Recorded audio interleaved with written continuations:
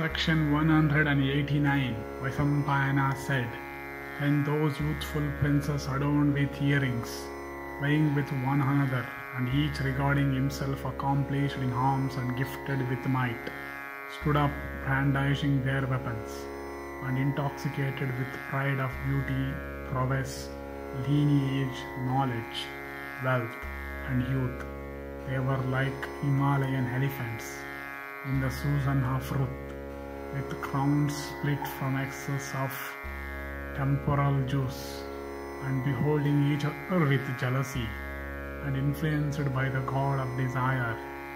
they suddenly rose up from their royal seats, exclaiming, 'Krishna shall be mine.' And the Kshatriyas assembled in that amphitheatre, each desirous of winning the daughter of Draupadi, looked like the celestial of old,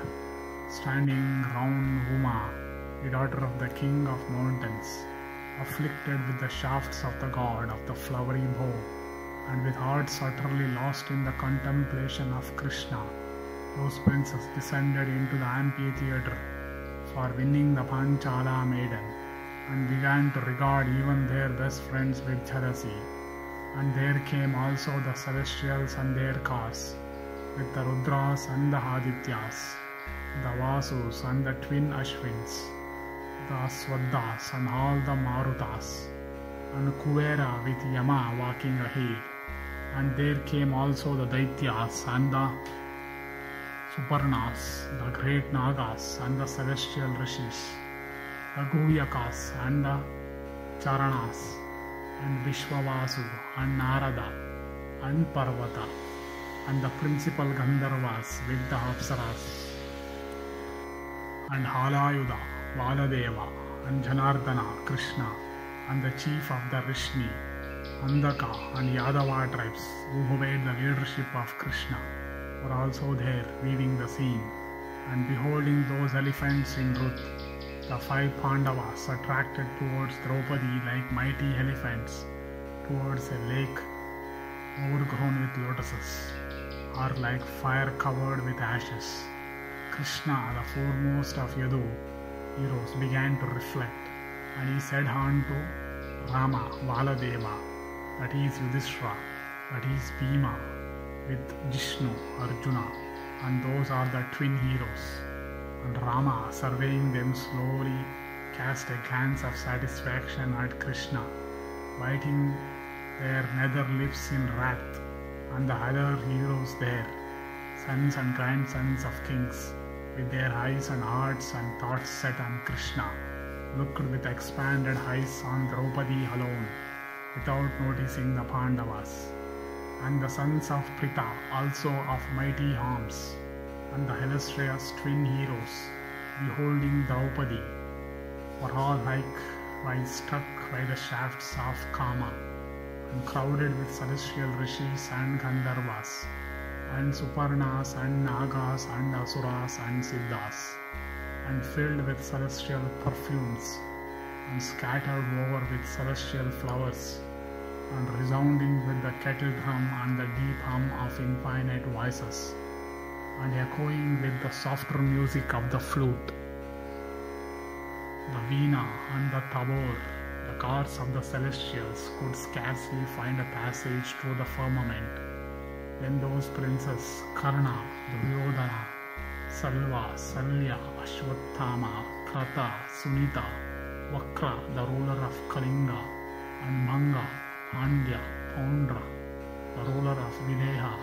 the chief of Yavanas, and many other sons and grandsons of kings, sovereigns of territories with eyes like lotus petals, one after another began to exhibit prowess for winning that maiden of unrivaled beauty, adorned with crowns, garlands, bracelets, and other ornaments endued with mighty arms,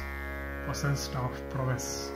and vigor and bursting with strength and energy. Those princes could not even in imagination string that bow of extraordinary stiffness, and some amongst those kings in exerting with swelling lips, each according to his strength, education, skill and energy, The string that bow were tossed on the ground and lay perfectly motionless for some time.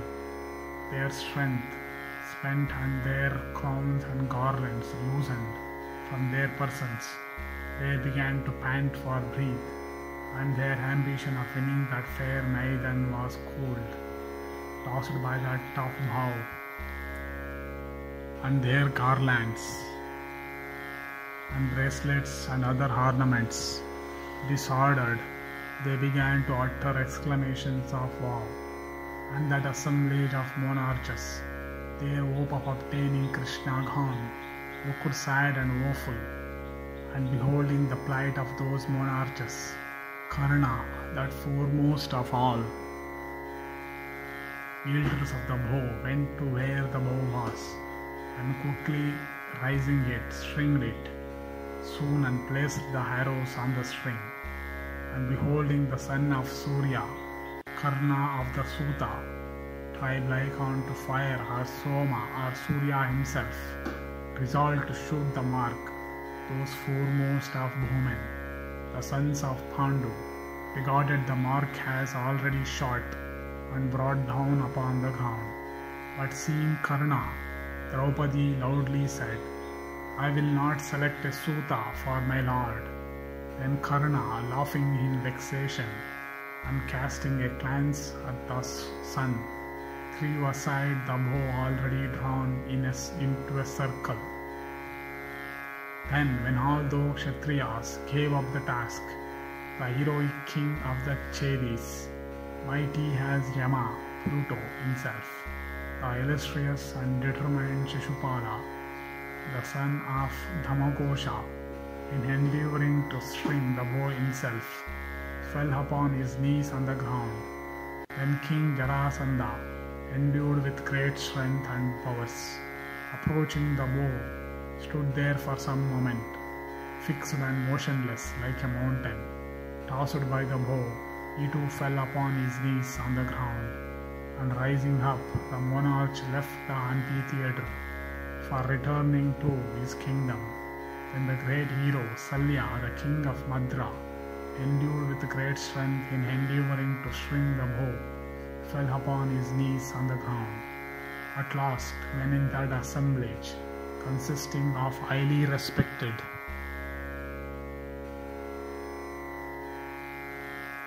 respectable people, all the monarchs had become subjects of derisive talk, that foremost of heroes, Jishnu, the son of Kunti, desired to string the bow and placed the arrows on the bowstring. Thus ends the 189th section in the Swayamvara Parva of the Adi Parva.